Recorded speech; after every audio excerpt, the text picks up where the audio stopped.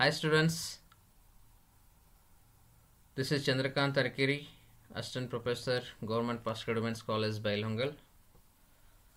Dear students, after many days again I come back with a new video with new subject, that is Corporate Accounting 1 for BCom third semester. So many students are requested me to upload the videos in YouTube. So first unit, only problems. So theory also I covered in this video, but theory will be explained through whenever I will solve the problems. So dear students, my humble request, please subscribe my YouTube channel, that is Chandrakant Tarikeri, and click on bell icon. So whenever I upload other class videos also, that notification will come to you.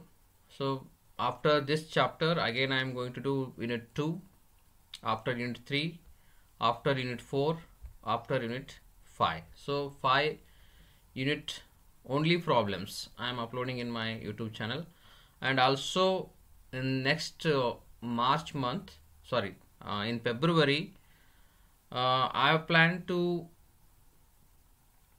upload 3 videos, that is fully solved question papers, that is 2021, 2019 and 2018 question papers. So that work is already going on. So that also definitely before exams I will upload in YouTube channel. So my request is to subscribe my channel and you share this video as many as students. Okay.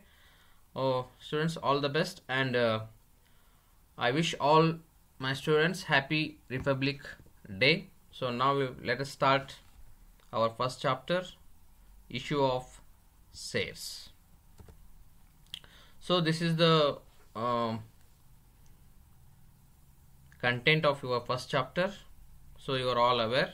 So I am not going to discuss this. So directly I will move to next slide. So ಇದು company ಅಂದ್ರೆ ಏನು, joint stock company ಅಂದ್ರೆ ಏನು ಅಂತ ಹೇಳಿ ನಾನು first slide ನಲ್ಲಿ explain ಮಾಡಿದ್ದೀನಿ. So you please go on this and you make a note. ಅನಂತರ ಬೇಸಿಕ್ ಕಾನ್ಸೆಪ್ಟ್, ಶೇರ್ ಕ್ಯಾಪಿಟಲ್ ಅಂದ್ರೆ ಏನು, ಶೇರ್ ಹೋಲ್ಡರ್ಸ್ ಅಂದ್ರೆ ಯಾರು, ಕ್ಯಾಪಿಟಲ್ ಅಂದ್ರೆ ಏನು, ಸೊ ಅದ್ರ ಬಗ್ಗೆನೂ ನಾನು ಎಕ್ಸ್ಪ್ಲೇಷನ್ ಮಾಡಿದ್ದೀನಿ. ಸೊ ಟೈಪ್ಸ್ ಆಫ್ ಕ್ಯಾಪಿಟಲ್ ಅಲ್ಲಿ authorise capital, this is very very important. Authorise capital ಅಂದ್ರೆ ಏನು ಗೊತ್ತಿರಬೇಕು ನಮಗೆ. Authorized capital, it is the maximum amount which the company is authorized to raise by way of public subscription. Nantra issued capital baratte, the part of the authorized capital which is offered to the public for subscription is called issued capital. Nantra subscribed capital baratte, it is the face value of shares taken up by the public. If all the shares offered to the public are taken up by the public, then in this case subscribed capital will be equal to issue capital. Then called up capital, it is that portion of the subscribed capital which has been called up by the company. Then paid up capital, the part of called up capital which is offered and is actually paid by the members is known as a paid up capital. Dear students, I am not going to explain too much in theoretical base, so I am concentrating only on problem. ಅದಕ್ಕೆ ನಾನು ಇಲ್ಲಿ ಜಾಸ್ತಿ explanation ಮಾಡ್ತಾ ಇಲ್ಲ. ಪ್ರಾಬ್ಲಮ್ಸ್ನಲ್ಲಿ ಸಂದರ್ಭ ಬಂದಾಗೆ ನಾನು ನಿಮ್ಗೆ ಎಲ್ಲ ಕಾನ್ಸೆಪ್ಟನ್ನು ಕ್ಲಿಯರಾಗಿ ಎಕ್ಸ್ಪ್ಲೇನು ಮಾಡ್ತೇನೆ. So types of ಶೇರ್ಸ್ನಲ್ಲಿ equity shares ಬರುತ್ತೆ ಮತ್ತು ಪ್ರಿಫರೆನ್ಸ್ ಶೇರ್ಸ್ ಬರುತ್ತೆ. ನೀವು ಸ್ವಲ್ಪ ಥೆರಾಟಿಕಲ್ ರೀಡ್ ಮಾಡಿ, ನಿಮಗೆ 2 ಮಾರ್ಕ್ಸಿಗೆ ಅದು ಹೆಲ್ಪ್ ಆಗುತ್ತೆ. ನಂತರ ಡಿಫ್ರೆನ್ಸ್ ಬಿಟ್ವೀನ್ ಇಕ್ವಿಟಿ ಶೇರ್ಸ್ ಮತ್ತು ಪ್ರಿಫರೆನ್ಸ್ ಶೇರ್ಸನ್ನು ಕೊಟ್ಟಿದ್ದೀನಿ, ಅದನ್ನು ಸ್ವಲ್ಪ ನೀವು ರೀಡ್ ಮಾಡ್ಕೊಳ್ಳಿ. ನಂತರ journal entries on issue of shares. So this is very very important. ಇದ್ರ ಮೇಲೆ ಪ್ರಾಬ್ಲಮ್ಸ್ ಇಲ್ಲ ಅಂದ್ರೂ, ಕೆಲವೊಂದಿಷ್ಟು ಕ್ವಶನ್ ಪೇಪರ್ನಲ್ಲಿ ಬಂದಿಲ್ಲ ಇದ್ರ ಮೇಲೆ, ಆದ್ರೂ ಈ ಜರ್ನಲ್ ಎಂಟ್ರೀಸ್ ನಿಮ್ಗೆ ಭಾಳ ಹೆಲ್ಪ್ ಮಾಡುತ್ತೆ. ಸೊ ಮುಂದಿನ ಚಾಪ್ಟರ್ಸ್ಗಳಲ್ಲೂ ಕೂಡ ನಾವು ಇದರ ಬೇಸ್ ಇಟ್ಟುಕೊಂಡು ಕೆಲವೊಂದಿಷ್ಟು ಜರ್ನಲ್ ಎಂಟ್ರೀಸನ್ನು ನಾವು ಮಾಡೋದು ಸಂದರ್ಭಗಳು ಬರುತ್ತೆ. So please read out this also. If any doubt is there you can contact me also. So ಇದನ್ನು ಸ್ವಲ್ಪ ನಾನು ಎಕ್ಸ್ಪ್ಲೇಷನ್ ಮಾಡ್ತೀನಿ, ಯಾಕಂದರೆ ಇದು ಇಂಪಾರ್ಟೆಂಟ್ ಇದೆ. On receipt of applicant money, so ನಾವು ಶೇರ್ಸನ್ನು ಪಬ್ಲಿಕ್ಕಿಗೆ ಇಶ್ಯೂ ಮಾಡ್ತೀವಿ. ಸೊ ಆವಾಗ ಅಪ್ಲಿಕೇಶನ್ಸ್ ಹಾಕ್ತಾರೆ ಅವರು. ಅಪ್ಲಿಕೇಶನ್ ಅಂದರೆ ನೀವು ಜಾಬಿಗೆ ಏನಾದರೂ ಅಪ್ಲಿಕೇಶನ್ ಹಾಕ್ತಿರ್ತೀರಿ, ಅವಾಗ ಅಮೌಂಟ್ ಕೊಡ್ತಿರಲ್ಲ. ಅದೇ ರೀತಿ when public are applying shares to the company, so that time the company is receiving the amount. So that time the transaction is bank account debit to share application account. So share application ಮುಖಾಂತರ ಕಂಪ್ನಿಗೆ ದುಡ್ಡು ಬಂತು. So being application money received. ನಂತರ ಯಾರ್ಯಾರು eligible share holders ಇರ್ತಾರೆ ಅವ್ರಿಗೆ ನಾವು ಶೇರ್ಸನ್ನು allotment ಮಾಡ್ತಾರೆ. Companies allotting shares to the eligible share holders. So ಅವಾಗ ನಾವು ಎಂಟ್ರಿ ಮಾಡ್ತೀವಿ for transfer of application money share application account to share capital account. So ಇಲ್ಲಿ ನಾವು ಏನು ಸೇರ್ ಅಪ್ಲಿಕೇಶನ್ ಅಮೌಂಟ್ ಬಂದಿರುತ್ತೆ that amount you have to transfer to share capital account. So here you are transferring this. Then for refund of excess application money. So ಈಗ ನಾವು 100 shares issue ಮಾಡಲಿಕ್ಕೆ application ಕಾಲ್ ಮಾಡಿರ್ತೀವಿ, ಆದರೆ ನಮಗೆ 200 ಅಪ್ಲಿಕೇಶನ್ ಬಂದಿರುತ್ತೆ. ಸೊ 100 ಶೇರ್ಸನ್ನು ಇಶ್ಯೂ ಮಾಡಿದ ನಂತರ what ever extra application money is there that you have to return to all the applicants. ಯಾರ್ಯಾರು ಎಲಿಜಿಬಲ್ ಇರಲ್ಲ ಅಥವಾ ಎಕ್ಸೆಸ್ ಆಗಿರುತ್ತೆ ಅವ್ರಿಗೆ ನಾವು ಮತ್ತೆ ವಾಪಸ್ ಕೊಡಬೇಕಾಗತ್ತೆ. ಅಂಥ ಸಮಯದಲ್ಲಿ ಒಂದು ಎಂಟ್ರಿ ನಾವು ಮಾಡಬೇಕಾಗತ್ತೆ. ಪ್ರಾಬ್ಲಮ್ಲಿ ಯಾವ ರೀತಿ ಹೇಳ್ತಾರೆ ಆ ರೀತಿ ನಾವು ಜರ್ನಲ್ ಎಂಟ್ರೀಸನ್ನು ಮಾಡಬೇಕು. ಸೇರ್ application account debit to bank account being refund of application money in rejected applications. Then for adjustment of surplus application money, ಮತ್ತು ನಾವು ಏನಾದರೂ adjustment ಮಾಡೋದಿದ್ರೆ share application account debit to share allotment account being excess application is adjusted towards allotment. Then for allotment share allotment account debit to share capital account. ನಂತರ ನೀವು allot ಮಾಡ್ತೀರಿ ಆವಾಗ ಮತ್ತೆ ದುಡ್ಡು ಇಸ್ಕೊಳ್ತೀವಿ ನಾವು. ಸೊ ಒಂದು ಡ್ಯೂ ಎಂಟ್ರಿ ಅಲಾಟ್ಮೆಂಟ್ ಮನಿ due ಎಂಟ್ರಿನ ನಾವು first pass ಮಾಡಬೇಕಾಗತ್ತೆ ಒನ್ಸ್ ಅಪ್ಲಿಕೇಶನ್ ಈಸ್ ಅಕ್ಸೆಪ್ಟೆಡ್. ನಂತರ ಮತ್ತೆ ಅಲಾಟ್ಮೆಂಟ್ ಮನಿ ನಾವು ಇಶ್ಯೂ ಮಾಡ್ಕೊಂಡಿವಿ ಅಂತಂದರೆ bank account debit to share allotment ಅಕೌಂಟನ್ನು ಮಾಡ್ತೀವಿ. Allotment money received. Then after that for calls made first call second ಕಾಲ್ ಅಂತ ಈ ರೀತಿ ನಾವು ಮಾಡ್ತೀವಿ. ಸೊ ಅವಾಗ ಸೇರ್ calls account debit to share capital account ಒಂದು ಡ್ಯೂ ಎಂಟ್ರಿ ಮಾಡಬೇಕು. It's compulsory. This will not be explained in the problem. So before once you receive the call money you should make an assumption that there is a due. So that's why you have to make a one due entry, that is share call account to share capital account. ಒಂದು ಪ್ರಾಬ್ಲಮ್ನು ಇದರಲ್ಲಿ ಬಿಡಿಸಿದ್ದೀನಿ ನಾನು. ಅದು BBAಗೆ ಸಂಬಂಧಪಟ್ಟಂಥ problem. ಆದರೂ ನಾನು ನಮ್ಮ ಎಲ್ಲ ವಿದ್ಯಾರ್ಥಿಗಳಿಗೆ ಹೆಲ್ಪ್ ಆಗಲಿ ಅಂಥೇಳಿ ಒಂದು ಪ್ರಾಬ್ಲಮ್ ಬಿಡಿಸಿದ್ದೀನಿ ಇದರ ಮೇಲೆ. ಅದನ್ನು ನೀವು just go through. Then for receipt of call money bank account debit to share calls account being call money received. So terms of issue. ನಾವು ಶೇರ್ಸನ್ನು ಇಶ್ಯೂಸ್ ಆಫ್ ಶೇರ್ಸ್ ಎಟ್ ಪಾರ್ ಮಾಡ್ತೀವಿ. ನಂತರ ಇಶ್ಯೂ ಆಫ್ ಶೇರ್ಸ್ ಎಟ್ ಪ್ರೀಮಿಯಮ್ನು ಮಾಡ್ತೀವಿ ಕಂಪ್ನಿಗಳು. Then issue of shares at a discount. ಅದ್ರ ಬಗ್ಗೆ example ಸಮೇತ ನಾನು ಇದರಲ್ಲಿ ಎಕ್ಸ್ಪ್ಲೇನ್ ಮಾಡಿದ್ದೀನಿ. You just go through. Then legal provisions use of share premium account ಇದೆಲ್ಲ ಸ್ವಲ್ಪ ಥೆರಾಟಿಕಲ್ ಬೇಸ್ ಇದೆ, ಅದನ್ನು ಸ್ವಲ್ಪ ರೀಡ್ ಮಾಡಿ. Then share premium journal entries ಇದ್ದಾವೆ. Then issue of shares at a discount ಅದರ ಬಗ್ಗೆನೂ ಜರ್ನಲ್ ಎಂಟ್ರೀಸ್ ಇದ್ದಾವೆ. ನಂತರ ಕಾಲ್ಸ್ ಇನ್ ಅರಿಯರ್ಸ್ ಇದನ್ನು ಥೆರಾಟಿಕಲ್ ಬೇಸ್ ಇದೆ, 2 ಮಾರ್ಕ್ಸ್ ಕೇಳೋ ಸಂದರ್ಭ ಜಾಸ್ತಿ ಇದೆ. So you go through. So if any doubt is there you can contact me also. So interest on calls in arrears ಇದನ್ನು ನಾನು ಜರ್ನಲ್ ಎಂಟ್ರೀಸ್ ಕೊಟ್ಟಿದ್ದೀನಿ. ದೆನ್ ಕಾಲ್ಸ್ ಇನ್ ಅಡ್ವಾನ್ಸ್ ಅಂದರೆ ಏನು, ಅದಕ್ಕೆ ಸಂಬಂಧಪಟ್ಟ ಜರ್ನಲ್ ಎಂಟ್ರೀಸ್ ಏನೇನು ಬರ್ತವೆ ಅದನ್ನು ಇದರಲ್ಲಿ ಎಕ್ಸ್ಪ್ಲೇನ್ ಮಾಡಿದ್ದೀನಿ. ನಂತರ ನಾವು will see the problem. This problem is appeared in 2019 BBA students.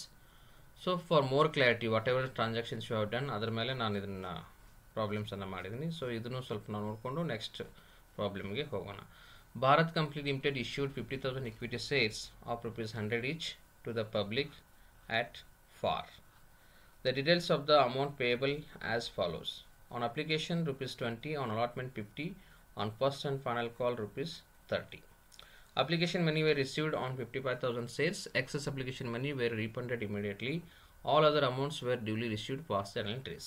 So my dear students, ಇಂಥ ಪ್ರಾಬ್ಲಮ್ ಬಂತು ಅಂತಂದರೆ ನೀವು ನೋಡಬೇಕು, 50,000 ಶೇರ್ಸ್ನ ಇಶ್ಯೂ ಮಾಡ್ತಾ ಇದ್ದಾರೆ ಪಬ್ಲಿಕ್ಕಿಗೆ. That is ₹100. ಈ ₹100 ಎಟ್ ಎ ಟೈಮ್ ಕಂಪ್ನಿಗಳು ಶೇರ್ ಹೋಲ್ಡರ್ಸ್ ಕಡೆಯಿಂದ ಕಲೆಕ್ಟ್ ಮಾಡಲ್ಲ. ಸೊ ಅದಕ್ಕೆ ನಾವು ಏನು ಮಾಡ್ತಾರೆ, ಇದನ್ನು ಇನ್ಸ್ಟಾಲ್ಮೆಂಟ್ ಬೇಸ್ ಸಿಸ್ಟಮ್ನಲ್ಲಿ. ಸೊ ಅಪ್ಲಿಕೇಶನ್ ಹಾಕುವಾಗ ₹20, on allotment ₹50, on first and final call ಸಂದರ್ಭದಲ್ಲಿ ₹30. ಸೊ ಟೋಟಲ್ ಇದನ್ನು ನೀವು ಟೋಟಲ್ ಮಾಡಿದ್ರಿ ಅಂತಂದರೆ this should Tally with this. ಆವಾಗ ನೀವು ಈಸಿಯಾಗಿ ಜರ್ನಲ್ ಎಂಟ್ರೀಸನ್ನು ಮಾಡ್ಬೋದು. ಸೊ ಇಲ್ಲೇನಾಗಿದೆ, ನೀವು ಕಾಲ್ ಮಾಡಿದ್ದು 50,000 but application is received 55,000. So ಉಳಿದ 50,000 ಶೇರ್ಸ್ದ ಅಪ್ಲಿಕೇಶನ್ ಅಮೌಂಟನ್ನು ನಾವು ಷೇರುದಾರರಿಗೆ ರೀಫಂಡನ್ನು ಮಾಡಬೇಕಾಗತ್ತೆ. ಪಬ್ಲಿಕ್ ಅಥವಾ who has applied for getting the application shares. So first on application 20 rupees reissue ಮಾಡಿದರೆ ಎಷ್ಟಕ್ಕೆ ರಿಶ್ಯೂ ಮಾಡಿದ್ದೀರಾ 55,000ಗೆ ನೀವು ರಿಶ್ಯೂ ಮಾಡಿದ್ದೀರಾ. So that's why we are writing over here bank account debit to equity share application account. So 55,000 sorry it is not 100, it is 20. ಇದನ್ನು ನೀವು 20 rupees ಅಂತ read ಮಾಡಿ. Okay, 1,10,000, 1,10,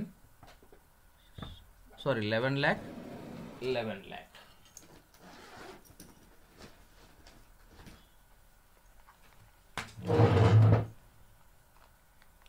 So 55,000 into 20, so 11 lakh. So this you can change it to 20 rupees.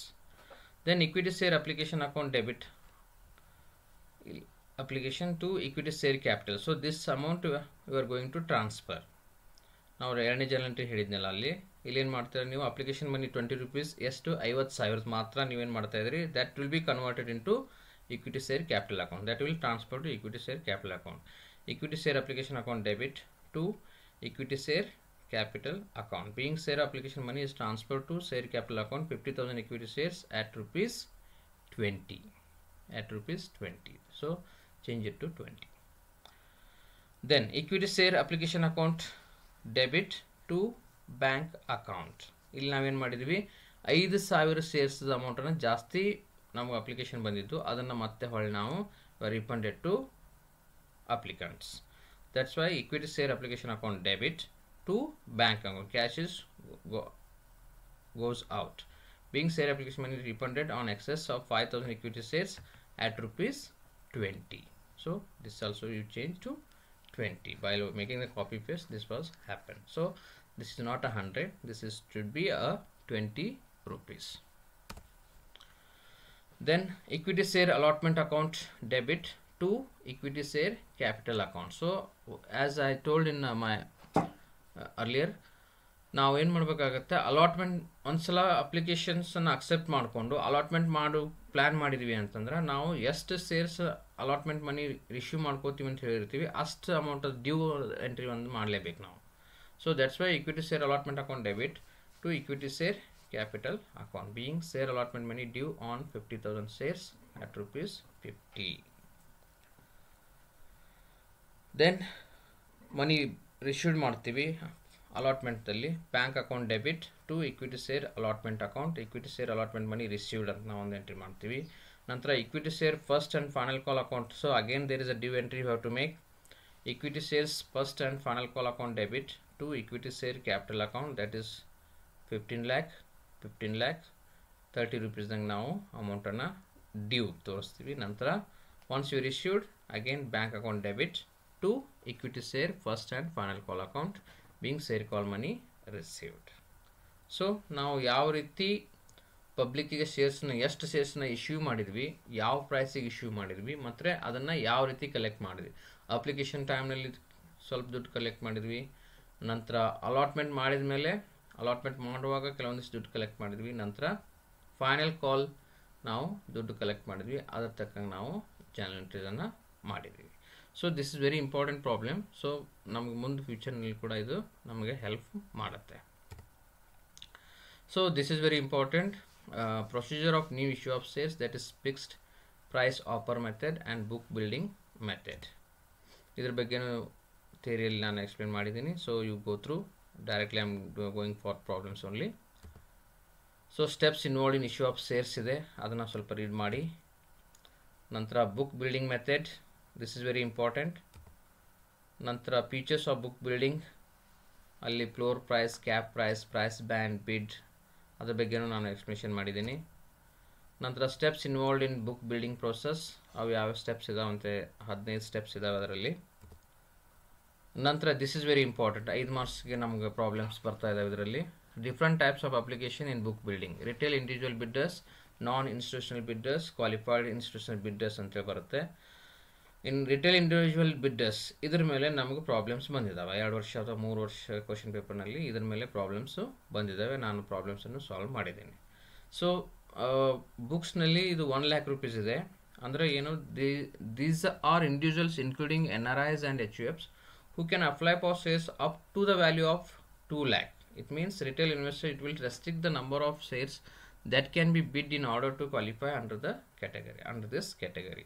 So ಒಬ್ಬರು individual, ನಾನು individual ಮನುಷ್ಯ ಒಂದು company ಶೇರ್ಸನ್ನು up to 2 lac rupees ಬಗ್ಗೆ ನಾನು ಅಪ್ಲೈ ಮಾಡ್ಬೋದು, ನಾಟ್ ಮೋರ್ ದ್ಯಾನ್ ದ್ಯಾಟ್. ಇದು ಎಲ್ಲ ಬುಕ್ಸ್ಗಳಲ್ಲಿ 1 ಲ್ಯಾಕ್ ಅಂತ ಮೆನ್ಷನ್ ಮಾಡಿದ್ದಾರೆ. ಸೊ ನಾವು it was change to 2 lac. ಕೆಲವೊಂದು ವಿದ್ಯಾರ್ಥಿಗಳು 1 ಲಕ್ಷ ಮಾಡಿದ್ರು ಸಹಿತ ಸೊಲ್ಯೂಷನ್ ಕರೆಕ್ಟ್ ಅಂತ ಇರುತ್ತೆ. ಬಟ್ ಈ ಸದ್ಯಕ್ಕೆ ನಾವು ಆನ್ಲೈನಲ್ಲಿ ಚೆಕ್ ಮಾಡಿದಾಗ ಇದು 2 ಲ್ಯಾಕ್ ರುಪೀಸ್ ಆಗಿದೆ. So when ever you solve the problem you should take the amount that is 2 lac. Non institutional bidders ಮೇಲೆ ಪ್ರಾಬ್ಲಮ್ಸ್ ಇಲ್ಲ, ಮತ್ತು ಕ್ವಾಲಿಫೈಡ್ ಇನ್ಸ್ಟಿಟ್ಯೂಷನಲ್ ಬಿಡ್ಡರ್ಸ್ ಮೇಲೂ ಪ್ರಾಬ್ಲಮ್ಸ್ ಇಲ್ಲ. This is 2 lac, not 20 lac. So please read and go through. ನಾವು will solve the problem.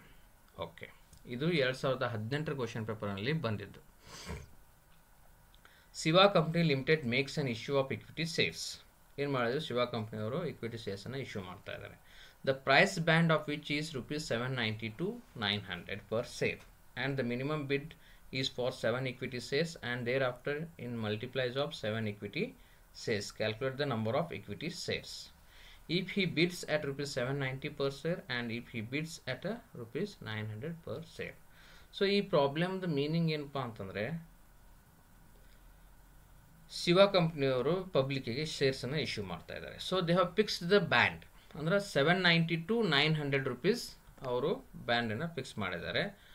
ಒಬ್ಬ ವ್ಯಕ್ತಿ 7 ಶೇರ್ಸ್ಗೆ apply ಮಾಡ್ಬೋದು. For example, ನಾನು 1 ಶೇರ್ ಅಪ್ಲೈ ಮಾಡಿದ್ದೀನಿ ಅಂದರೆ ನನ್ನ ಅಪ್ಲಿಕೇಶನ್ ರಿಜೆಕ್ಟ್ ಮಾಡ್ತಾರೆ. At a time I can apply for 7 equity shares, not less than 7. So ಮತ್ತೆ ನನಗೆ ಇನ್ನೂ 10 ಶೇರ್ ಬೇಕು ಅಂತಂದರೆ I cannot apply for 10 shares.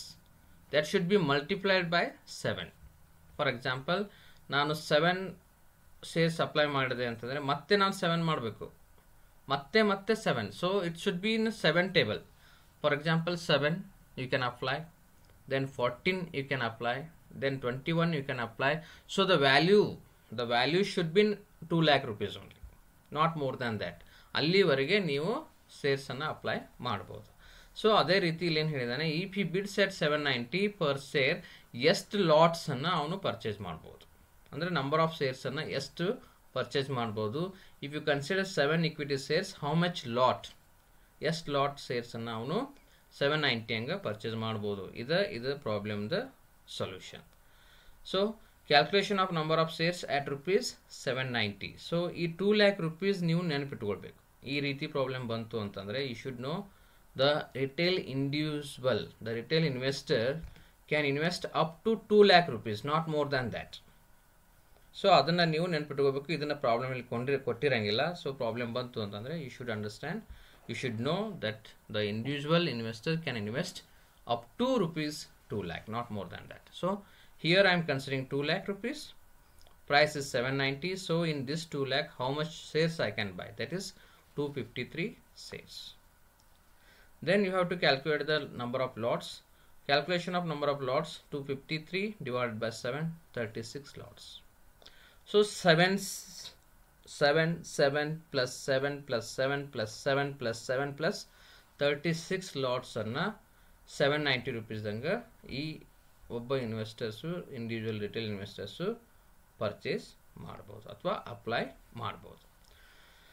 ನಂತರ if he beads at ₹900 per share, calculation of number of shares at ₹900, 2 lakh divided by 900 equal to 222 shares. Calculation of number of lots, 222 divided by 7, that is 31 lots. So this is the solution. Illi important antandre you should know the amount. This amount you should know. This amount if you should not know, then it's very difficult to solve this type of problems. So ಮತ್ತೆ ಮತ್ತೊಂದು ಪ್ರಾಬ್ಲಮ್ನ ನಾನು ಇಲ್ಲಿ ತಿಳಿಸಿದ್ದೀನಿ. So will go to next problem also.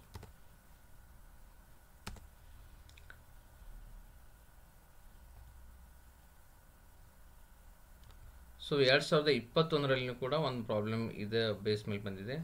Kishore company limited makes an issue of equity shares, the price band of which is ₹40 to ₹50 per share, and the minimum bid is for 200 shares, and thereafter in multiplies of 200 shares.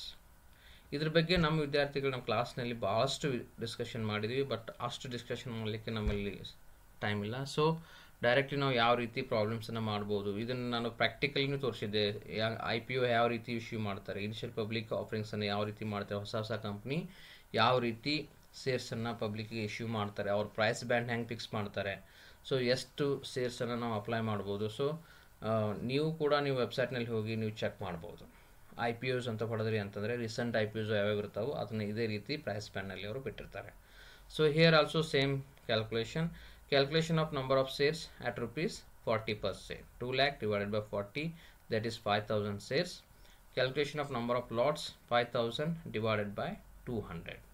So ನಾನು ಭಾಳಷ್ಟು ವಿದ್ಯಾರ್ಥಿಗಳು ನೋಡಿದ್ದೀನಿ, ಇಲ್ಲಿನೂ ಕೂಡ ಅವರು 40 ಅಂತ divide ಮಾಡ್ತಾರೆ. No, ಪ್ರೈಸಿಗೆ ಮಾತ್ರ ₹40 ನಾವು ಮಾಡ್ತೀವಿ, ನಂತರ ಲಾಟ್ ಬರುತ್ತೆ. ಸೊ ಅದಕ್ಕೆ ನಾವು ಎಷ್ಟು ಪರ್ ಲಾಟ್, ಎಷ್ಟು 1 ಲಾಟ್ 200 ಶೇರ್ಸ್ ನೀವು ಬೈ ಮಾಡ್ಬೋದು. ಹಾಗಾದರೆ 5,000 ನೀವು ಅಪ್ಲೈ ಮಾಡಿದ್ರಿ ಅಂತಂದರೆ ನಿಮಗೆ 25 ಲಾಟ್ಸ್ ಬರ್ತಾವೆ ಶೇರ್ಸ್. So at ₹40. ಅದೇ ರೀತಿ calculation of number of shares at ₹50. 2 lakh divided by 50, that is 4,000 shares you can buy with ₹2 lakh. Number of lots 4,000 divided by 200 shares into equal to 20 lots. So ಇದು ಭಾಳ 5 ಮಾರ್ಕ್ಸಿಗೆ ಭಾಳ simple ಆದಂಥ questions ಇದೆ. So dear students, please go through. Baligar ಅವ್ರ ಬುಕ್ನಲ್ಲಿ ಕೂಡ, Baligar sir ಬುಕ್ನಲ್ಲಿ ಕೂಡ ಕೆಲವೊಂದಿಷ್ಟು ಪ್ರಾಬ್ಲಮ್ಸನ್ನು ಇದರ ಮೇಲೆ ಮಾಡಿದ್ದಾರೆ. So you can refer that book also. But in that book it's mentioned 1 lakh rupees. So now it has changed to 2 lakh rupees. Again and again I repeating this amount because this amount will not be given in the problem. So you should remember this amount to calculate the number of shares and number of lots. Okay, next move on to our next topic. This is very very important. Meaning of bonus shares. ಈ first ಯೂನಿಟ್ನಲ್ಲಿ ಇದರ ಮೇಲೆ 15 ಮಾರ್ಕ್ಸಿಂದು ಮತ್ತು 5 ಮಾರ್ಕ್ಸಿನ questions ನಿಮ್ಮ ಬಹಳಷ್ಟು question ಪೇಪರ್ನಲ್ಲಿ ಬಂದಿದೆ. So ನಾನು meaning ಮಾತ್ರ ಎಕ್ಸ್ಪ್ಲೇನ್ ಮಾಡ್ತಾ ಇದ್ದೀನಿ, ನಂತರ will go to general entries. Bonus shares are those shares which are issued by the company by ಕ್ಯಾಪಿಟಲೈಸಿಂಗ್ the accumulated reserves and profits to the existing equity share holders without receiving any consideration from them. So issue of bonus shares means ಏನು, ನಮ್ಮ existing share holders ಇರ್ತಾರೆ, ಅವ್ರಿಗೆ ನಾವು ಮತ್ತೆ free of ಕಾಸ್ಟ್ನಲ್ಲಿ ಶೇರ್ಸ್ಗಳನ್ನು issue ಮಾಡ್ತೀವಿ dividend ಕೊಡೋ ಬದಲಿ, ಅಥವಾ ನಮ್ಮಲ್ಲಿ ಸಾಕಷ್ಟು ರಿಸರ್ವ್ಸ್ ಮತ್ತು ಪ್ರಾಫಿಟ್ಸ್ ಇರುತ್ತೆ, ಅಕ್ಯುಮುಲೇಟ್ ಆಗಿರುತ್ತೆ, ಆ ಅಮೌಂಟನ್ನ ಯುಟಿಲೈಸ್ ಮಾಡೋ ಸಲುವಾಗಿ. So that amount you have to convert in to shares. That's why we are issuing A bonus shares to our existing equity share holders. ಅದಕ್ಕೆ ನಾವೇನು ಹೇಳ್ತೀವಿ, ಬೋನಸ್ ಶೇರ್ಸ್ ಅಂತ ಹೇಳ್ತೀವಿ. ನಮ್ಮ ಹತ್ತಿರ ಇರುವಂಥ ಕಂಪನಿಯಲ್ಲಿ ಇರುವಂಥ ಷೇರುದಾರರಿಗೆ, ಆಲ್ರೆಡಿ ಅವರು ನಮ್ಮ ಕಂಪ್ನಿ ಷೇರುದಾರ ಇರ್ತಾರೆ, ಅವರಿಗೆ ಮತ್ತೆ ನಾವು free of cost without receiving any consideration from them. So you are receiving the shares. That shares is called as a bonus shares.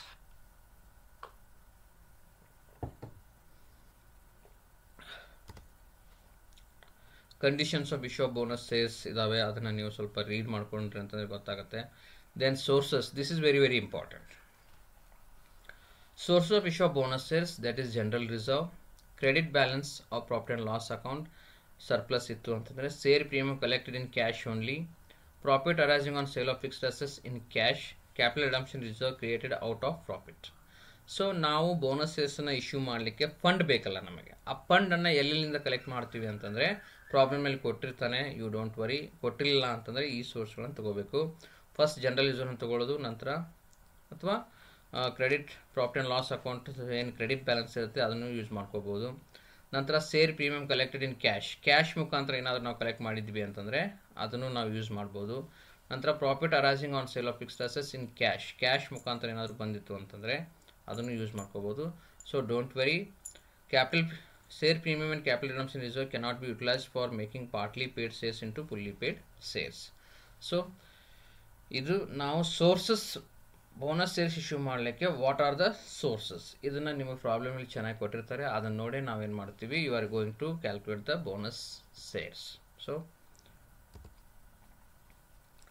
ಇದು ಥೆರಾಟಿಕಲ್ ಬೇಸ್ ಇದೆ, ಇದನ್ನು ಸ್ವಲ್ಪ ರೀಡ್ ಮಾಡ್ಕೊಳ್ಳಿ.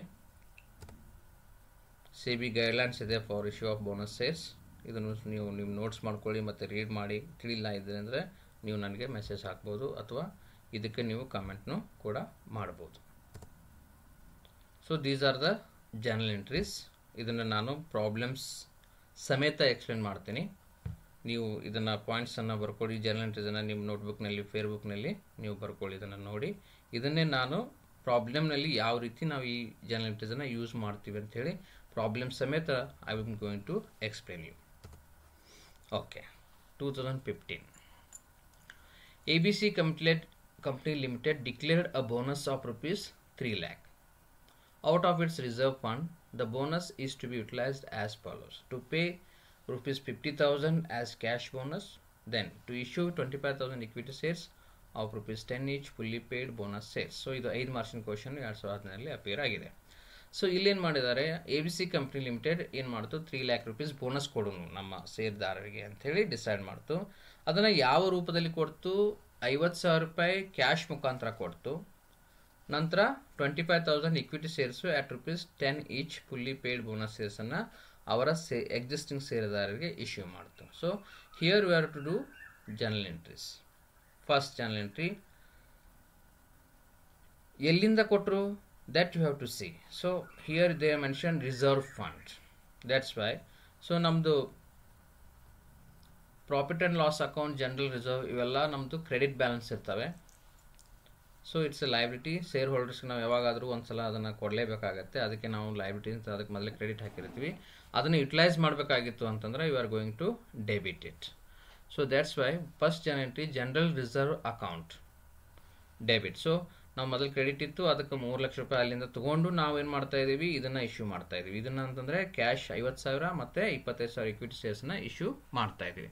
ಸೊ ಫಸ್ಟ್ ಜರ್ನಲ್ ಎಂಟ್ರಿ ಏನು ಮಾಡಬೇಕಪ್ಪ ಅಂತಂದರೆ ಯಾವ ಸೋರ್ಸಿಂದ ಫಂಡ್ ಕಲೆಕ್ಟ್ ಮಾಡ್ತಾ ಇದ್ದೀವಿ to issue a bonus shares. That's why first journal entry is general reserve account debit to bonus to share holders account. ಆ ಅಮೌಂಟನ್ನು ನಾವು ಯಾರಿಗೆ ಕೊಡ್ತಾ ಇದ್ದೀವಿ, ಬೋನಸ್ ಮುಖಾಂತರ ಶೇರ್ ಹೋಲ್ಡರ್ಸ್ಗೆ ನಾವು ಕೊಡ್ತಾ ಇದ್ದೀವಿ. What is the amount, that is 3 lac. So ಏನು ಮಾಡಿದ್ವಿ, to issue bonus shares declared out of reserve, bonus declared out of reserve. ಇದು ಫಸ್ಟ್ ಎಂಟ್ರಿ ನಾವು ಮಾಡಬೇಕಾಗತ್ತೆ. ಅಂದರೆ ಯಾವ ಸೋರ್ಸಿಂದ ಬೋನಸ್ ಫಂಡನ್ನು ತೆಗೆದುಕೊಂಡು ಬಂದ್ವಿ ಅದನ್ನು ಯಾರಿಗೆ ಇಶ್ಯೂ ಮಾಡ್ತಾ ಇದ್ದೀವಿ, that is the first journal entry. ನಂತರ ಸೊ ಇಲ್ಲೇನು ಮಾಡಿದ್ವಿ, ನಾವು ಬೋನಸ್ ಟು ಶೇರ್ ಹೋಲ್ಡರ್ಸ್ ಅಕೌಂಟ್ಗೆ ಕ್ರೆಡಿಟ್ ಹಾಕಿದ್ವಿ. ನಂತರ ಅವ್ರಿಗೆ ಮತ್ತೆ ನಾವು ಡೆಬಿಟ್ ಹಾಕಬೇಕು. ಡೆಬಿಟ್ ಹಾಕಿ ಏನು ಮಾಡಬೇಕು, ಅದನ್ನು ಯಾರ್ಯಾರಿಗೆ ನಾವು ಹಂಚ್ತಾ ಇದ್ದೀವಿ ಅನ್ನೋ ಜರ್ನಲ್ ಎಂಟ್ರೀಸ್ ಒಂದು ಪಾಸ್ ಮಾಡಬೇಕಾಗುತ್ತೆ. So that's why bonus to share holders account debit. ಇಲ್ಲಿ ಕ್ರೆಡಿಟ್ ಹಾಕಿದ್ವಿ, ಮತ್ತೆ ನಾವೇನು ಮಾಡಿದ್ವಿ, ಇದನ್ನು ಡೆಬಿಟ್ ಹಾಕಿದ್ವಿ. ಡೆಬಿಟ್ ಹಾಕಿ ಯಾರ್ಯಾರಿಗೆ ಹಂಚ್ತಾ ಇದ್ದೀವಿ, to equity share capital account. ಎಷ್ಟು, 25,000 equity shares into 10, that is 2,50,000. ನಂತರ ಕ್ಯಾಶ್ ಮುಖಾಂತರ ನಾವು ಕೊಡ್ತಾ ಇದ್ದೀವಿ. Cash is going out from the company, that's why to bank or cash account, that is 50,000. being bonus is utilized to pay cash bonus and shares as bonus. My dear students, in my opinion ಈ chapter ನಿಮಗೆ bonus ಥರ ಇದ್ದಂಗೆ. ಭಾಳ easy chapters ಇದೆ ಮತ್ತು ಭಾಳ easy questions will come in to your question papers. So ಇದರಲ್ಲಿ ಏನೂ ಇಲ್ಲೇ ಇಲ್ಲ. ಫಸ್ಟ್ ಸ್ಟೆಪ್ಸನ್ನು ನೆನಪಿಟ್ಕೊಳ್ಳಿ. ಫಸ್ಟ್ ಸ್ಟೆಪ್ ಈಸ್ ಯಾವ ಸೋರ್ಸ್ಗಳಿಂದ ನಾವು ಬೋನಸ್ಸನ್ನು ಡಿಕ್ಲೇರ್ ಮಾಡ್ತಾ ಇದ್ದೀವಿ, ಅದರದ್ದು ಫಸ್ಟ್ ಜರ್ನಲ್ ಎಂಟ್ರಿ. ಅದನ್ನು ಯಾರಿಗೆ ಕೊಡ್ತಾ ಇದ್ದೀವಿ. ಓಕೆ, ಇಲ್ಲಿ ನಾವು ಸೋರ್ಸ್ ಏನು, general reserve account debit to bonus to share holders account, bonus declare out of reserve. ನಂತರ ಯಾವ ರೂಪದಲ್ಲಿ ಕೊಡ್ತಾ ಇದ್ದೀವಿ, ಯಾವ್ಯಾವ ಮುಖಾಂತರ ನಾವು ಷೇರುದಾರರಿಗೆ ಬೋನಸ್ಸನ್ನು ಇಶ್ಯೂ ಮಾಡ್ತಾ ಇದ್ದೀವಿ ಅನ್ನೋದು ಸೆಕೆಂಡ್ ಸ್ಟೆಪ್. ಅದನ್ನು bonus to share holders account debit to equity share capital account to bank R cash account. ನೀವು ಇದನ್ನು ಬಾಯಾಟ್ ಹಾಕಬೇಕು ಅಂತ ಏನಿಲ್ಲ. ಪ್ರಾಬ್ಲಮ್ ನೋಡಿದ ತಕ್ಷಣ you should remember this all those things. ನೀವು ಬಾಯಾಟ್ ಹಾಕಿದ್ರಿ ಅಂತ ಮರಿ ಚಾನ್ಸಸ್ ಏನಿರುತ್ತೆ. Learn the concept. First step declaration of reserve, declaration of bonus out of reserve, then how you are distributing that is the journal entry. So 2019 problem, journalize the following transaction books of Bangalore Limited, declared a bonus of rupees 2,40,000 to the shareholders out of general reserve. This bonus is paid by issue of 20,000 equity shares of 10 each as a fully paid up bonus shares at a premium of rupees 2 per share. ಇಲ್ಲಿ share premium ನು ಕೊಟ್ಟಿದ್ದಾರೆ. With premium ಅನ್ನ shares ಅನ್ನು issue ಮಾಡಿದ್ದಾರೆ. So this is also very interested problem. Students, ಇಲ್ಲಿ 5 ಮಾರ್ಕ್ಸಿಂದು ನೀವು ಎಷ್ಟು ಚೆನ್ನಾಗಿ ತಿಳ್ಕೊಳ್ತೀರಾ ಅದು ನಿಮ್ಮ 15 ಮಾರ್ಕ್ಸ್ ಕ್ವಶನ್ಸ್ಗೆ ಹೆಲ್ಪ್ ಮಾಡುತ್ತೆ. ಅದಕ್ಕೆ ನೀವು ಇಲ್ಲಿ ಕೇರ್ಫುಲ್ ಆಗಿ ಇದನ್ನು ನೀವು ಲರ್ನ್ ಮಾಡಿ. ಓಕೆ, ಸೊ ಫಸ್ಟ್ ಏನು ಮಾಡಿದ್ದಾರೆ, ರಿಸರ್ವ್ಸಿಂದ 2,40,000 ರೂಪೀಸ್ ಬೋನಸನ್ನು ಡಿಕ್ಲೇರ್ ಮಾಡಿದ್ದಾರೆ. ಸೊ ಅದೇ ನಾನು ಫಸ್ಟ್ ಸ್ಟೆಪ್ ಹೇಳಿದ್ದೀನಿ. ಡಿಕ್ಲೇರ್ ಮಾಡಿದ ತಕ್ಷಣ ಯಾವ ಫಂಡ್ ಡಿಕ್ಲೇರ್ ಮಾಡ್ತಾ ಇದ್ದಾರೆ, that is general reserve account debit. That is 2,40,000 ಯಾರಿಗೆ ಕೊಡ್ತಾ ಇದ್ದಾರೆ, to bonus to share holders account being bonus declared out of reserve. Then this 2,40,000 how they are distributing to their shareholders, that is very very important. ಅದನ್ನ ಯಾವ ರೀತಿ distribute ಮಾಡ್ತಾ ಇದ್ದಾರೆ ನೋಡ್ರಿ. This bonus is paid by the issue of 20,000 equity shares of rupees 10 each fully paid up bonus shares at a premium of rupees 2 per share. 20,000 shares ಅನ್ನು 10 ರೂಪಾಯಿಗೆ issue ಮಾಡ್ತಾ ಇದ್ದಾರೆ. That is to equity share capital account. They are crediting to equity share capital account, that is 2 lakh. ನಂತರ premium 2 rupees pay ಮಾಡಿದ್ದಾರೆ to share premium account. Dear students, ಒಂದು important ಪಾಯಿಂಟ್ಸನ್ನು I am going to explain you, listen carefully. ನಮ್ಮ balance ಶೀಟ್ನಲ್ಲಿ ನಾವೇನು share capital ಅಂತ ತೋರಿಸ್ತೀವಲ್ಲ, that share capital is calculated on face value only. Face value ಏನು ನಾವು fix ಮಾಡಿರ್ತೀವಿ ಆ ಫೇಸ್ ವ್ಯಾಲ್ಯೂ ಮತ್ತು ನಂಬರ್ ಆಫ್ ಶೇರ್ಸ್ ಇಂಟು ಮಾಡಿದ್ರಿ ಅಂತಂದ್ರೆ ಆ ಅಮೌಂಟನ್ನು ಮಾತ್ರ ನಾವು ಶೇರ್ ಕ್ಯಾಪಿಟಲ್ನಲ್ಲಿ ತೋರಿಸ್ತೀವಿ. ಏನಾದರೂ ಪ್ರೀಮಿಯಮಲ್ಲಿ ಇಶ್ಯೂ ಮಾಡಿದ್ವಿ ಅಂತಂದರೆ ಅದನ್ನು ನಾವು ಶೇರ್ ಪ್ರೀಮಿಯಂ ಅಕೌಂಟಿಗೆ ಕ್ರೆಡಿಟ್ ಹಾಕ್ತೇವೆ. So that you are showing in a reserves and surplus line. ಅದಕ್ಕೆ ನಾವು ಫೇಸ್ ವ್ಯಾಲ್ಯೂ ಮಾತ್ರ ಈಕ್ವಿಟಿ ಶೇರ್ ಕ್ಯಾಪಿಟಲ್ಗೆ ಟ್ರಾನ್ಸ್ಫರ್ ಮಾಡ್ತೀವಿ. ಪ್ರೀಮಿಯಂನಲ್ಲಿ ಇಶ್ಯೂ ಮಾಡಿದ್ದೀವಿ ಅಂತಂದರೆ ಟು ಶೇರ್ ಪ್ರೀಮಿಯಂ ಅಕೌಂಟ್ ಅಂತ ಶೇರ್ ಪ್ರೀಮಿಯಂ ಅಕೌಂಟಿಗೆ ನಾವು ಕ್ರೆಡಿಟ್ ಹಾಕ್ತೀವಿ. ಸೊ ಹಿಯರ್ 10 ರೂಪಾಯಿ ಫೇಸ್ ವ್ಯಾಲ್ಯೂ,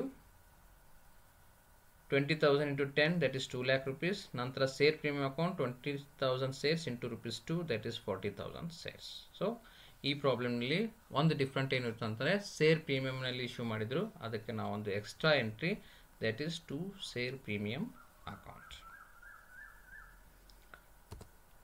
ನಂತರ a company with an issued and a subscribed capital of 15 lakh in 1,50,000 shares face value rupees 10 each, of which rupees 8 per share is paid up, has accumulated a reserve of rupees 4,50,000. Out of this reserve, rupees 3 lakh is intended to be utilized in declaring a bonus at the rate of 25% on paid up capital so that the shares may become fully paid. Pass the journal entries in the books of company. So this is very interesting. It is little bit different questions. ಇಲ್ಲಿ ಏನು ಮಾಡಿದ್ದಾರೆ, total subscribe capital ಎಷ್ಟಿದೆ, 15 ಲಕ್ಷ ರೂಪಾಯಿ ಇದೆ. 1,50,000 shares into rupees 10 each. ಅದರಲ್ಲಿ 8 per share is paid up. Only 8 ರೂಪಾಯಿ ಮಾತ್ರ paid up capital ಇದೆ. ಸೊ 10 ರೂಪಾಯಿ ನಾವು ಇಶ್ಯೂ ಮಾಡಿದ್ವಿ, ಆದರೆ ಈ ಸದ್ಯಕ್ಕೆ ನಾವು 8 ರೂಪೀಸ್ ಮಾತ್ರ ಕಲೆಕ್ಟ್ ಮಾಡಿದ್ವಿ. So this is a partly paid shares. ಇನ್ನೂ ನಮಗೆ 2 ರೂಪೀಸ್ ಬರಬೇಕು. ಯಾರ ಕಡೆಯಿಂದ, ಎಕ್ಸಿಸ್ಟಿಂಗ್ ಶೇರ್ ಹೋಲ್ಡರ್ಸ್ ಕಡೆಯಿಂದ. ಕಂಪ್ನಿ ಏನು ಡಿಸೈಡ್ ಮಾಡ್ತು, they have accumulated reserve 4,50,000 rupees reserve fund ನಮ್ಮಲ್ಲಿ ಇತ್ತು. ಅದನ್ನು ನಾವು ಶೇರ್ ಕ್ಯಾಪಿಟಲ್ ಕನ್ವರ್ಟ್ ಮಾಡಬೇಕು ಅಂಥೇಳಿ ಅದರಲ್ಲಿ ನಾವು 3 lakh ರೂಪೀಸನ್ನು ಯುಟಿಲೈಸ್ ಮಾಡ್ತಾ ಇದ್ದೀವಿ to declare a bonus at the rate of 25% on paid up capital. 25% paid up ಕ್ಯಾಪಿಟಲ್ದು 15 lakhsದು 25% ಮಾಡಿದ್ರಿ ಅಂತಂದ್ರೆ 3 lakh ರೂಪೀಸ್ ಬರುತ್ತೆ. ಸೊ 2 ರೂಪೀಸ್ ಏನು ಕಡಿಮೆ ತೊಗೊಂಡಿದ್ವಲ್ಲ ಅದನ್ನು ನಾವು ಮತ್ತೆ ಇಶ್ಯೂ ಮಾಡಲಿಕ್ಕೆ 3 lakh ರೂಪೀಸ್ ಶೇರ್ಸನ್ನು ನಾವು ಬೋನಸನ್ನು ಡಿಕ್ಲೇರ್ ಮಾಡ್ತಾ ಇದ್ದೀವಿ. So here in this problem what happen, ಏನು ಪಾರ್ಟ್ಲಿ ಪೇಡ್ ಶೇರ್ಸ್ ಆಗಿತ್ತಲ್ಲ, ಇನ್ನೂ 2 ರೂಪಾಯಿ ಎಕ್ಸಿಸ್ಟಿಂಗ್ ಶೇರ್ ಹೋಲ್ಡರ್ಸ್ ಕೊಡಬೇಕಾಗಿತ್ತು. ಆ 2 ರೂಪಾಯಿ ಎಕ್ಸಿಸ್ಟಿಂಗ್ ಶೇರ್ ಹೋಲ್ಡರ್ಸ್ ಕಡೆಯಿಂದ ಕಂಪ್ನಿ ತಗೊಳ್ಳೋದು ಬಿಟ್ಟು ಏನು ಮಾಡ್ತಾ ಇದೆ, ಇಲ್ಲಿ ತಮ್ಮಲ್ಲೇ ಇರುವಂಥ ರಿಸರ್ವ್ಸಿಂದ ಅದನ್ನು ಅಡ್ಜಸ್ಟ್ಮೆಂಟ್ ಮಾಡ್ತಾ ಇದ್ದಾರೆ.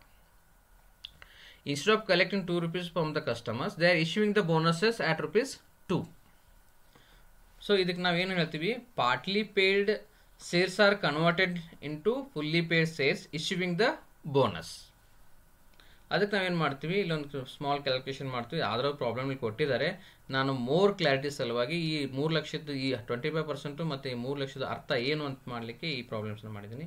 Calculation of 25% paid up capital for bonus, that is 1,50,000 shares of rupees 8, 12 lakh into 25%, that is 3 lakh.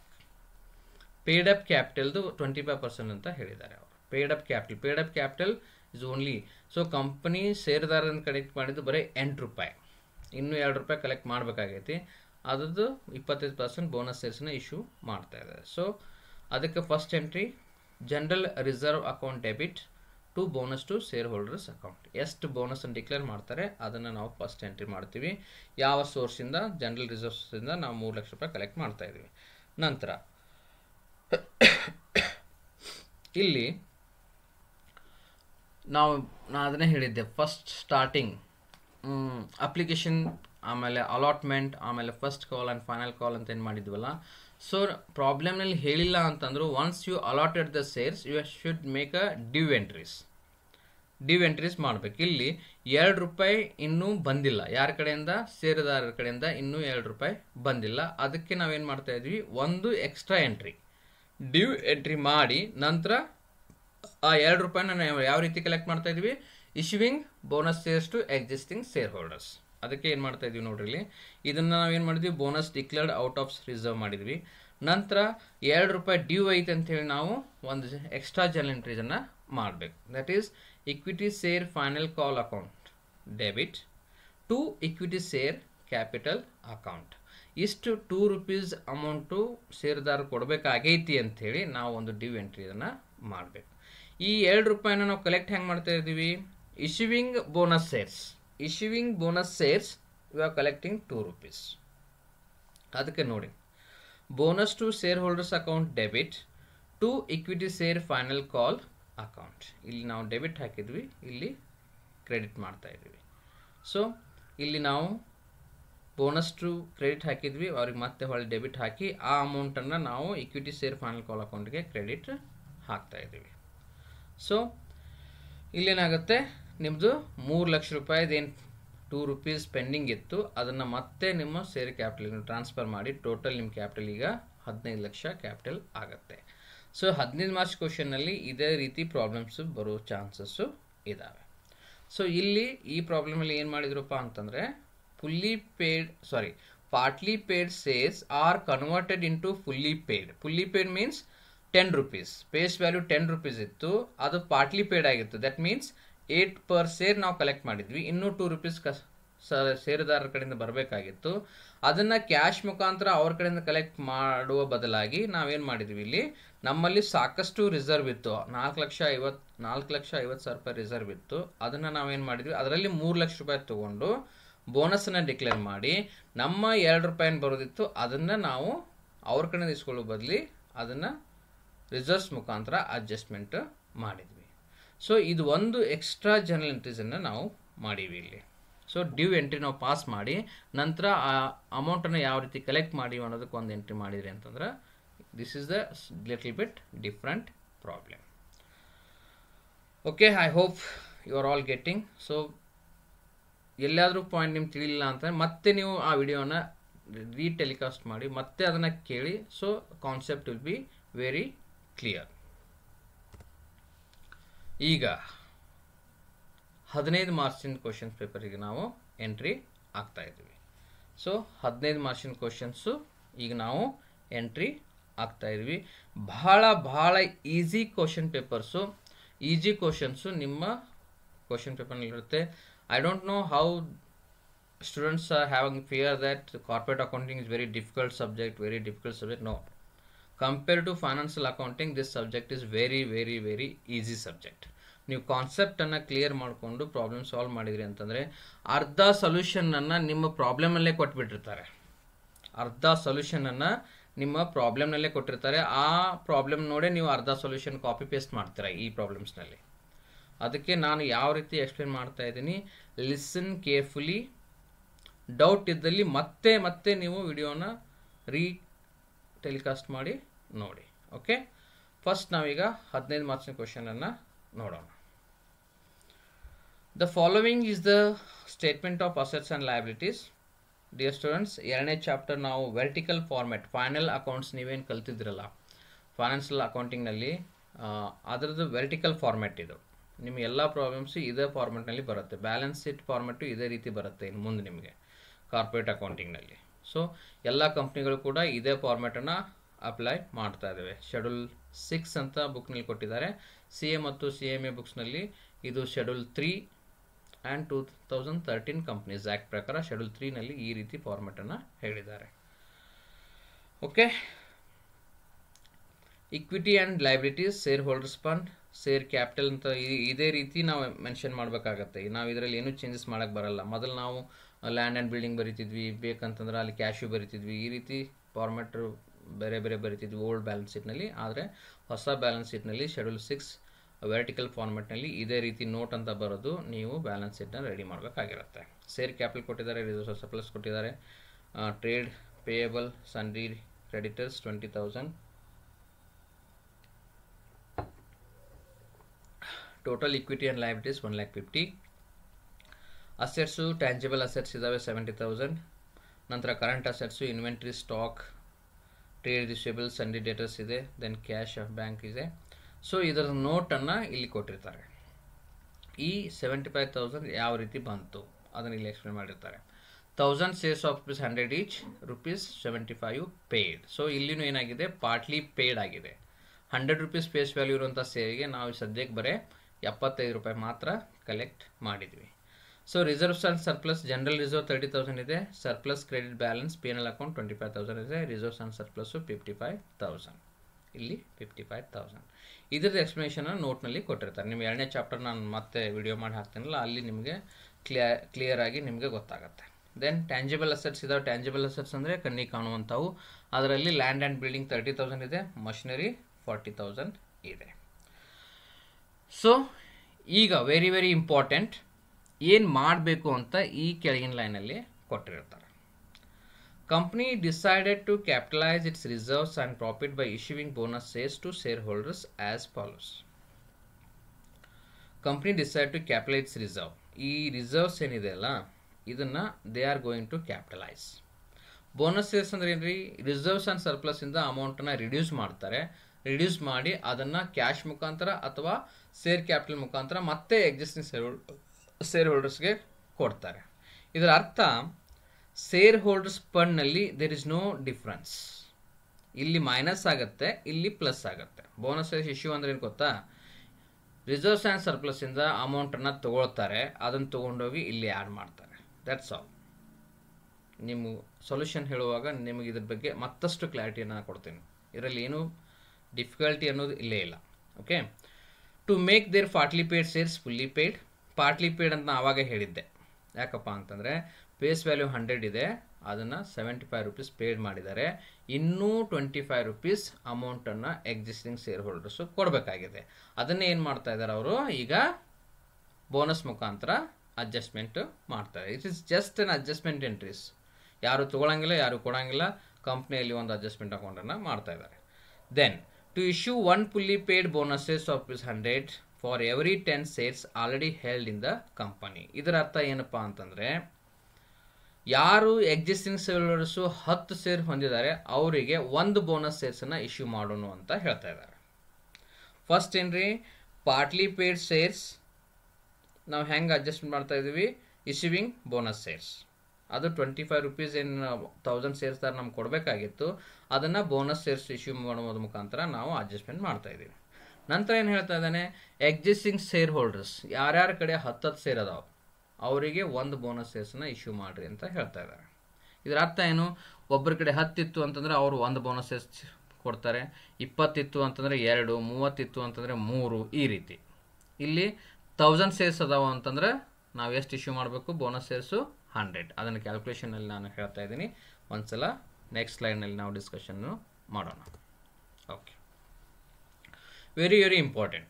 ಇದನ್ನು ನೀವು ಕ್ಯಾಲ್ಕುಲೇಟ್ ಮಾಡಿದ್ರಿ, ನಾವು ಟೋಟಲ್ ಬೋನಸ್ಸನ್ನು ಎಷ್ಟು ಇಶ್ಯೂ ಮಾಡ್ತಾ ಇದೆ company, that you have to calculate. That in 15 marks question this is very very important. First step ಏನು ಮಾಡ್ಬೇಕು, ನಾವು ಎಷ್ಟು ಬೋನಸ್ಸು ಇಶ್ಯೂ ಮಾಡ್ತಾ ಇದ್ದೀವಿ ಅಂದ್ರೆ ಇನ್ ದ ಸೆನ್ಸ್ ಬೋನಸ್ಸನ್ನು ಎಷ್ಟು ಕೊಡ್ತಾ ಇದೆ ಕಂಪನಿ ಅದನ್ನು ಕ್ಯಾಲ್ಕುಲೇಷನ್ ಮಾಡಬೇಕು. ಅದನ್ನು ನಾವು ರಿಸರ್ವ್ ಮತ್ತು ಪ್ರಾಫಿಟಿಂದ ತಗೊಂಡು ಅದನ್ನು ನಾವು ಯಾರಿಗೆ ಕೊಡಬೇಕು, ಎಕ್ಸಿಸ್ಟಿಂಗ್ ಶೇರ್ ಹೋಲ್ಡರ್ಸ್ಗೆ ಕೊಡಬೇಕು. ಸೊ ಅಲ್ಲಿ ಏನು ಹೇಳಿದ್ನಲ್ಲ, ಇದು ಇಂಪಾರ್ಟೆಂಟ್, ದಿಸ್ ಈಸ್ ಇಂಪಾರ್ಟೆಂಟ್. ಈ ಎ ಮತ್ತು ಬಿ ಇದು ನಾವು ಬೋನಸ್ಸನ್ನು ಟೋಟಲ್ ಬೋನಸ್ಸನ್ನು ಕ್ಯಾಲ್ಕುಲೇಟ್ ಮಾಡಲಿಕ್ಕೆ ನಾವು ದಿಸ್ ಈಸ್ ದ ಹಿಂಟ್. ಅದನ್ನು ಯಾವ ರೀತಿ ಕ್ಯಾಲ್ಕುಲೇಷನ್ ಮಾಡಿದ್ದೀನಿ ನೋಡಿರಿ. A, to issue one fully paid bonus shares of rupees 100 for every 10 shares already held in the company. So 10 existing share ಹೋಲ್ಡರ್ಗೆ ಒಂದು ಕೊಡ್ತಾ ಇದೀವಿ, ಹಾಗೆ 1000 ಆದರೆ ಎಷ್ಟು? ಇದರ ಅರ್ಥ ಏನು, 10 ಶೇರ್ಸಿಗೆ ಒಂದು ಬೋನಸಸ್ ಕೊಡ್ತಾ ಇದ್ದೀವಿ. ಹಾಗಾದರೆ ನಮ್ಮಲ್ಲಿ ಆಲ್ರೆಡಿ 1000 ಶೇರ್ಸ್ ಇದ್ದಾವೆ. ಇನ್ನು ನಾವು ಎಷ್ಟು ಹೊಸ ಬೋನಸ್ ಶೇರ್ಸ್ನ ಕೊಡಬೇಕು, ದಟ್ ಈಸ್ 100 ಶೇರ್ಸ್. ನಂತರ ಕ್ಯಾಲ್ಕುಲೇಷನ್, ನಾವು ನಂಬರ್ ಆಫ್ ಬೋನಸ್ ಶೇರ್ಸ್ನ ಕ್ಯಾಲ್ಕುಲೇಷನ್ ಮಾಡಬೇಕು ಫಸ್ಟ್ ಸ್ಟೆಪ್ನಲ್ಲಿ. ನಂತರ we have to calculate bonus amount, how much bonus we have to give. ಅದಕ್ಕೆ ನಾವು 100 bonus shares at rupees 100 each, rupees 100 each, 10,000 rupees. ಈ 10,000 rupees ಇಂದ ನಾವೇನು ಮಾಡ್ತಾ ಇದೀವಿ, 10,000 rupees ನಾವು ಬೋನಸ್ ಶೇರ್ಸ್ ಮುಖಾಂತರ ಎಕ್ಸಿಸ್ಟಿಂಗ್ ಶೇರ್ ಹೋಲ್ಡರ್ಸ್ಗೆ ಕೊಡ್ತಾ ಇದ್ದೀವಿ. ಇನ್ನೊಂದೇನು ಮಾಡ್ತಾ ಇದ್ವಿ, partly paid shares, fully paid. ನಾವು ಬರೀ 75 rupees ಕಲೆಕ್ಟ್ ಮಾಡಿದ್ವಿ ಮೊದಲು, ಅದು ಪಾರ್ಟ್ಲಿ ಪೇಡ್ ಆಗಿತ್ತು. ಈಗ ಅದನ್ನು ಫುಲ್ಲಿ ಪೇಡ್ ಕನ್ವರ್ಟ್ ಮಾಡಬೇಕು ಅಂತಂದರೆ again you have to give 25. ಅದನ್ನೇ ನಾವೇನು ಮಾಡ್ತೀವಿ, ಅವ್ರ instead of collecting from share holders ನಾವು ಅದನ್ನು ಅಡ್ಜಸ್ಟ್ಮೆಂಟ್ ಮಾಡ್ತಾ ಇದ್ದೀವಿ using hour reserves and surplus and converting that into ನ ಬೋನಸ್. ಅದಕ್ಕೆ 1000 shares into rupees 25 each. This is very very important. This calculations if you are done 50% problem is over. ಈ base ಮೇಲೆ ನೀವು ಈ ಜರ್ನಲ್ ಎಂಟ್ರೀಸನ್ನು ಮಾಡ್ತಿದ್ವಿ. So I already explained in 5 marks questions also. Okay, ನಮಗೆ total 35,000 ರೂಪಾಯಿ ಬೋನಸನ್ನು ಕೊಡಬೇಕು. ಇದನ್ನು ನಾವು ಎಲ್ಲಿಂದ ತೊಗೊಳ್ತಾ ಇದ್ದೀವಿ, ಜನರಲ್ ರಿಸರ್ವ್ ಮತ್ತು ಪ್ರಾಫಿಟಿಂದ ತೊಗೊಳ್ತಾ ಇದ್ದೀವಿ.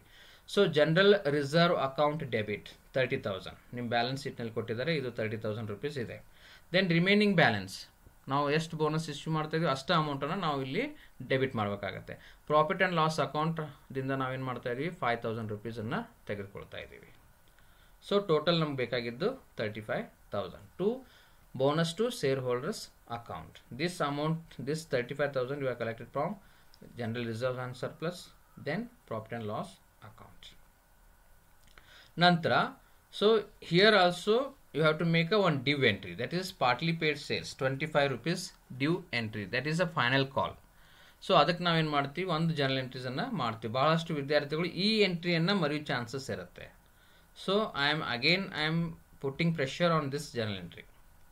ವಿದ್ಯಾರ್ಥಿಗಳು ಅರ್ಥ ಮಾಡ್ಕೋಬೇಕು, ಒಂದು ಡ್ಯೂ ಎಂಟ್ರಿಯನ್ನು ನಾವು ಮಾಡಲೇಬೇಕು. Equity share final call account debit to equity share capital account. Being share call money due on 1000 shares at rupees 25 each, 100 minus 75. ನಂತರ ಈಗ ನಾವು 35,000 ರೂಪಾಯಿ ಬೋನಸ್ ಡಿಕ್ಲೇರ್ ಮಾಡ್ತಾ ಇದ್ದೀವಿ. ಇಲ್ಲಿ ನಾವು ಜನರಲ್ ರಿಸರ್ವ್ನ ತೊಗೊಂಡು ಡಿಕ್ಲೇರ್ಡ್ ಮಾಡಿದ್ವಿ, ಇಲ್ಲಿ ಒಂದು ಡ್ಯೂ ಎಂಟ್ರಿ ಮಾಡಿದ್ವಿ. ಈಗ ನಾವು ಇಲ್ಲಿ ಅಡ್ಜಸ್ಟ್ ಮಾಡ್ತಾ ಇದ್ದೀವಿ. So bonus to share holders account debit 35,000 to equity share final call account that is 25,000, then to equity share capital account that is 10,000. ಇದು partly paid ಶೇರ್ಸನ್ನು fully paid shares ಆಗಿ convert ಮಾಡಿದ್ವಿ. ನಂತರ ನಾವು 10,000 ಎಕ್ಸ್ಟ್ರಾ ಬೋನಸ್, 10,000 ರೂಪಾಯಿದು extra bonus ಶೇರ್ಸನ್ನು issue ಮಾಡ್ತೇವೆ. ಅದು 100 shares into 100, ಅದನ್ನೇ ನಾವಿಲ್ಲಿ ಎಂಟ್ರಿ ಮಾಡ್ತೇವೆ. ಒಂದು 25,000 partly paid shares converted into fully paid, ನಂತರ issuing number of bonus shares that is 100 shares at rupees 100. ಇದಕ್ಕೆ ನೀವು ವರ್ಕಿಂಗ್ ನೋಟನ್ನು ರೆಫರ್ ಮಾಡ್ಬೋದು. Bonus is adjusted with the share calls. So this is the transactions, this is the journal entries, this is the calculation of bonus. ಇದಿಷ್ಟು entry ಆಯಿತು ಅಂತಂದ್ರೆ next only thing is copy and paste. Only thing in balance sheet, ನಮ್ಮದು ಹಳಿ balance sheet ನೋಡಿ ನಾವು changes ಮಾಡೋದು ಎಲ್ಲಿಪ್ಪ ಅಂತಂದರೆ only share holder funds. ಅದು ಯಾವ ರೀತಿ ಅಂತ ನಾನು ನಿಮಗೆ ಇಲ್ಲಿ ಕೆಳಗಡೆ ಮುಂದಿನ ಸ್ಲೈಡ್ನಲ್ಲಿ ಎಕ್ಸ್ಪ್ಲೇನ್ ಮಾಡ್ತಾ ಇದ್ದೇನೆ.